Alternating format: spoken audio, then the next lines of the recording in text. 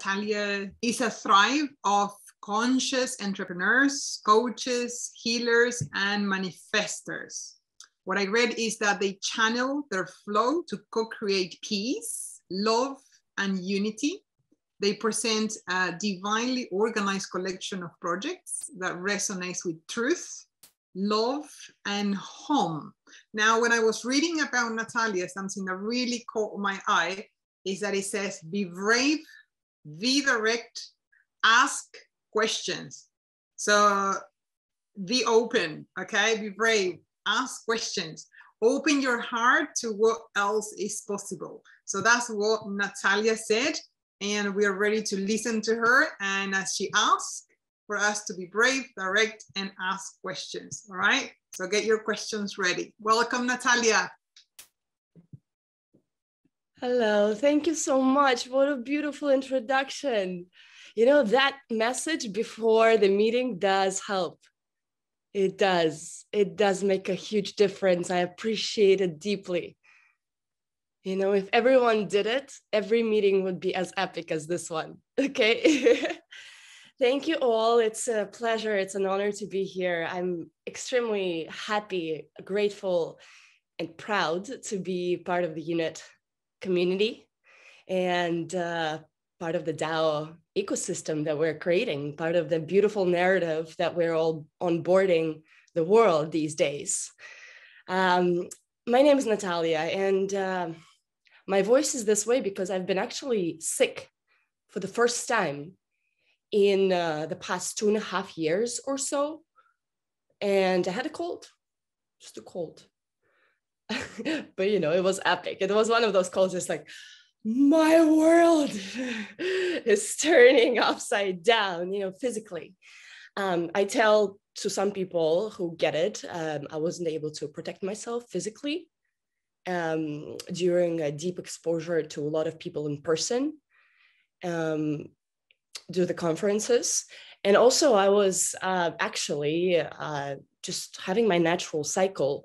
One of my dearest coaches and Reiki masters I've worked with said that it's a totally normal thing to get a cold once a year. It's totally normal. Like, it's actually better to have cold so that we process things physically through our body, as opposed to emotionally, mentally, or energetically, you know, physically it comes out. It's like having an ayahuasca without it, if you're really conscious. And to me, these topics are important. I think at the mental health world that we are all leading here, it's important to know your language around medicine and what it means to own our health and what it means to really speak our truth as coaches. I had a dream today, just before this. My dreams I record every day, several of them. And it was about leading, deep leadership, deep manifestation voice, the voice of truth, the voice of power, the voice of real unity, the unit. And yeah, it was a beautiful, inspirational dream. I coached myself. I fired my old coaches I've had in the past years because I realized I'm better than this, actually. Yes. If I'm working with people that are better than me, they would be my coaches then. Then we don't need to do this monetary exchange. So as you can tell, probably the past couple of years, I don't work with anyone but myself. Literally as a DAO leader, right? Leader, because I'm the only person in my DAO. And as a romantic partner, I still coach myself. And which is beautiful because then I select a mirror to work with that is so direct, that really helps in my inner communications, deeply answers all of my questions possible. So if in the morning I communicate myself to myself when I wake up, that's when magic really happens. And that healing happened for me really fast, physically, and this week. Simply because, first of all, I've never went to doctors in my life unless it was like weird, like thing that was like, this is completely new. I have no knowledge about that. I can't quite communicate with that spirit yet. Let me check, the person, telling from the medicine world, what is that, so that I can work with that spirit. I would never say yes to any medicine unless I lost everything, physically. And I was like, I needed something outside of me. That is not food that I personally choose to eat. Yeah, this is some of the personal stories I tell during the time that I share with others. And they say, Nataliya, it's all about you. And I'm like, you fucker, you don't get it. I'm speaking as your subconsciousness. I'm your greatest mirror here. My true love is so deep that I'm so curious about you that I can't stop talking about myself, so I can learn more about what I'm looking at, so I can ask you the better questions. So it's a little bit of a different approach. I liked how our previous speakers are almost like this bigger story that is unfolding. And I love the sequence of this show, this presence shared, is that because first we meditate for 20 minutes, right? Then we ask basically a permission to go into that vulnerable space, which I think was done already. And I felt comfortable to jump in as my ET self, myself that is not quite in the same frequency as majority of population yet, and in the present moment of recording, because I go and freak people out by my presence. This is how I actually show up in physical. And people are freaking out because they need their mirror opportunity. They're like, wow, this is even possible, being this hippie conscious chick and not give a fuck. And actually, yes, and we're creating the whole world. So if you join our team, then you might have a lot of fun. And these kind of things, I think, are very inspiring for the leaders of, big corporations and big companies and big organizations and everything that is like big. Because then I have no problem directly speaking with their unconscious and be like, dude, wake the fuck up.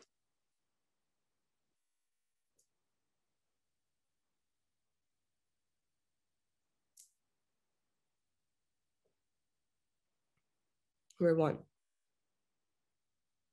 What do you want to see? What do you want to know? Why are we present together? Why are we sharing this precious time? What I'm going to do now is magic, of course, digital shamanism work. Instead of looking at myself on the video, right? Myself, I'm also looking at Mario Corner. And I was looking at you more on top of me, like my higher self. And now I'm connecting deeply to Mario Corner, side by side. And I'm recording this as NFT, yes. So you'll see my screen. And Mario Corner is here. She's holding a crystal. Yeah, I mean, that's how it works. And I'm connecting to your frequency out of all people here. And of course, you have a camera on, which I appreciate deeply. Believe me, this is a lot of energy work being done, sharing your space with us, sharing your presence, sharing all the images of dogs and cats and the baby. And now George is here. That's what really makes me happy, is really observing a present moment and seeing what am I noticing in my own curiosity. And that one really helps me to get to know myself. George, hi. You have a very interesting green artwork, photography, very like futuristic, futurism movement, back in the 20s or something. I'm wondering what that piece is. And I'm going to increase my screen so we can all see. Nice. Light bulbs, and they basically like go up from this city and then the light is shining from the city. But, to me, it's not a negative, connotation of the industry. It's like a very interestingly alchemic and timeless sequencing of just two colors, basically. It really helps understand what's happening now. Thank you so much, George. This is amazing. I hope you sell it as NFT as like hot pancakes now. Then people screenshot this. It's from a friend of mine. Yeah, art really inspires behind our presence, and everything is art. As an artist myself, my presence is art. Your presence is art. We're all presenting so much, and I think that's what we learned in the past 2 years.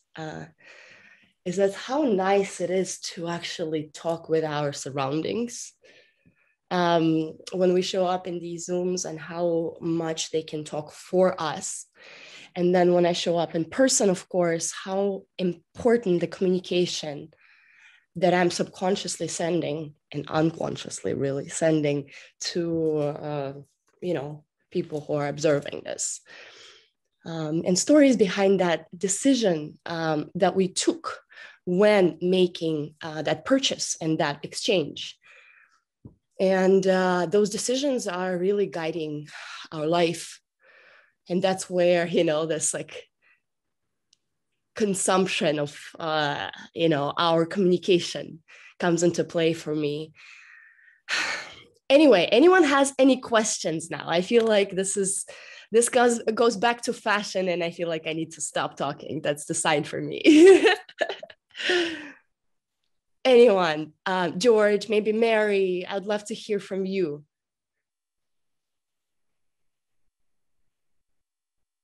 Mary? Hi, Joe. Joe showed up. Hi. Hi, everyone. My voice isn't so good. My voice is... Your voice is as good as mine, believe me. We're two women here on the screen right now that I'm observing. So your voice is as powerful as it can be, making up for one more balance act. I love talking about these things. Balance. What does it mean? What is balanced? Why I have to like name something balanced, like my company, and then be like, this is what you get. You're going to work with that. So yeah, what is balance? Joa, what is balance? Libra, you got it. Right. That's my Aquarius and, in the 6th house kind of Saturn return. What is balance? What is that, Libra? My mom was a lawyer. I'm like, I know everything about truth, believe me. And then I'm like, wait, what is truth? Yeah, Libra, the scales, right? Scale. Yeah, you see all options available, I guess. Yeah. Hank. For me, it's balance is a bird, flying a bird, and the bird needs 2 wings to fly. Yes. Yeah. Definitely helps to embody it, right? And then I want to sit correctly, and be like, yeah, and feels what is flying. We're all angels, so we can fly. And that feels right to say it. It's like, yeah, of course, we have 2 hands, we can embody that feeling. We fly in our dreams. Do you dream about flying, anyone? Mary? Oh, for many years. Cool. My earliest memory as a child is, I must have been very small because I was still in a cot, like a toddler or something. Yeah. And I left my body and I couldn't get back into my cot. I was banging against the walls, trying to get down from the ceiling back into my cot. Wow. And then I think I didn't fly for a couple of years after that. Then I started again. Yeah. Well, thank you for sharing. I feel you. I feel you. Hank, do you dream about flying? Dreaming? No, yeah, just not only dreaming, just do it. Eh? That's what he have learned today. Just do it. So for me, flying is an attitude, I think, and it was very helpful for me going into the mountains and to have very, very steep mountain to go up to the summit. And it's heavy. And at that moment, to have an image, to have an image of flying and not taking effort in the climbing, but making it in as usual in a normal process, and yeah, it's going easy. Yeah, So I fly up. I fly up in the mountains. I fly them. Wow, you do inspire me to go up in that mountain and try. Yeah. Thank you, Hank. George, you dream of flying or you fly, and both? I must say not. I must say I'm just a very grounded specimen. Cool. Yeah, I am related to the old, just you know, the Celts in Spain. Are called Celtiberians. Like earthier beings. Yeah. Yeah, earth beings. Yeah. I had a dream today, George. You have to figure it out for me what it means. Another one of those dreams just before this, right? So, okay, we're in a cave, and then a lot of earth comes in trucks, and then just, brings like, just covers the whole cave with like amazing people. Wow. And then I'm like holding space, and people are holding space energetically, like trying to protect them, like physically, but they're like, the earth is fucking cold, like going there. Beautiful. Beautiful. Yeah, sounds well. I mean, I think we have to find out the way to go back to the roots. Yeah. And in all the options possible. I think this blockchain excuse can give us a way to do that. I like the excuse thing. Mm-hmm. Joe, what do you think? The tribe. I feel the tribe is the only way. Yeah. No countries, no nothing. Just tribe. A human tribe. That's it. Thank you so much. Joe, what do you think about blockchain though? We're here. Yeah, sorry, Joe. Go on. Go ahead, George. I don't know who makes these unit calls these days. You never know. I'm a big fan of blockchain. I'm actually working with Unit. I like your fake backpack in the background there. Thank you so much. It means a lot to hear it. It's I don't know what that means. Is it something? What's inside is to you? Is it NFT? Could be. It's a collaboration. Yeah, I'm super excited about blockchain and yeah. The ability for everyone to kind of participate and be connected with each other and democratize access to everything, build a more cohesive community world. So yeah, I think it's a very powerful. What do you mean by democratizing access? Well, like for example, somebody in like a kid in Somalia or North Korea, even if they can get a smartphone, who's a musician, has no access to like gatekeepers in New York City or something, who decide what music is good or who can listen to it, or even Google, which runs YouTube, can decide what you can have on the platform. You can get your content to people and then also earn directly from them without anyone in between, sort of peer-to-peerization of things on that scale. So I think it's there's going to be a lot of really amazing use cases, or I guess revelations globally coming up in the next few years, I think, from that.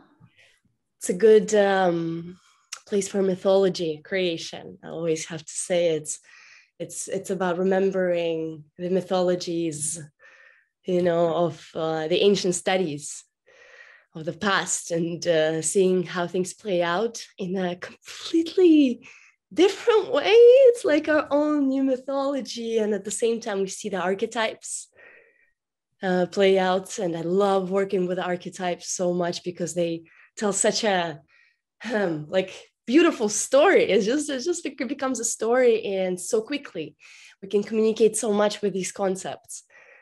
So uniting on blockchain, I think, is a beautiful way to synthesize our languages and ground technology for practical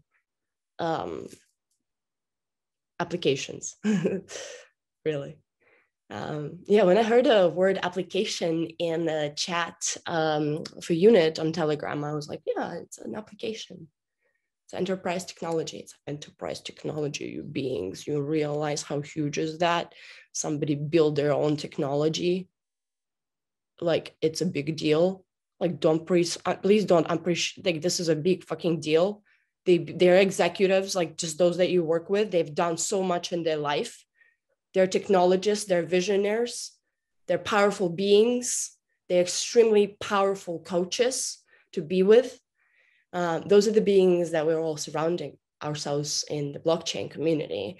And it's beautiful to see that the voices are really uniting, and we're all synthesizing our narrative together in the beautiful weaving process of mythology. Telling stories around the fire, that's what I really love. Yeah. I miss that from my family. And it's like, this is family here in digital. Thank you. Does anyone feel like anything that came up that you'd like to share? Mythology, weaving. I was thinking on the runes. On this. Good. What does it mean? It means protection. Cool. Very good. Thank Health you. and wealth. And I was thinking with your words, there, talking about this blockchain, maybe we could connect to these symbols, old symbols. They connected people with other forces, and maybe we would have to relate to them to have the proper energy for this project, not just only zeros and ones and just only that. No? My favorite topic is, how far is too far in terms of like, did we go too far? Just sage it. It'll be fine. You're breathing. And the thing with the technology is that we forget to breathe physically. When we code, we're literally in this, spaceship kind of thing. And it's a very Arcturian thing. Like, if you know what I mean, it's like very, very trance-like environment where our bodies are basically in future casting or no time space, and we are writing the code for so many of us to be in. That's why music is such a great way to get ourselves back into this reality and start moving our body and start really channeling, So it's like, what is electronic? What is digital? What is physical? What is embodied? And that's the stories I'm telling to my children in terms of like, you're coming into the physical world. We're going to be speaking. We're going to be dancing. We're going to be, creating physically. We're going to be touching nature, touching each other.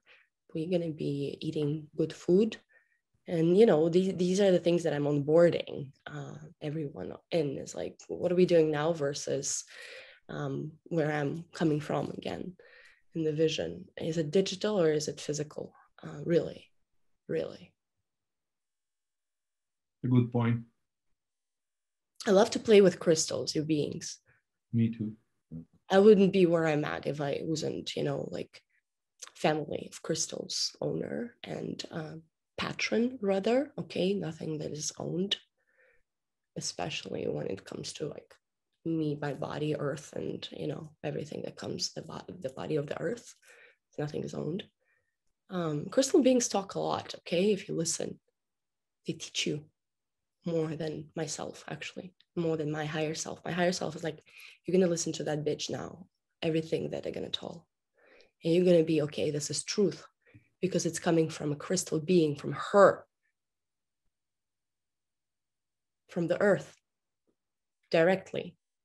It's amazing. You know, but it's also a celestial communication.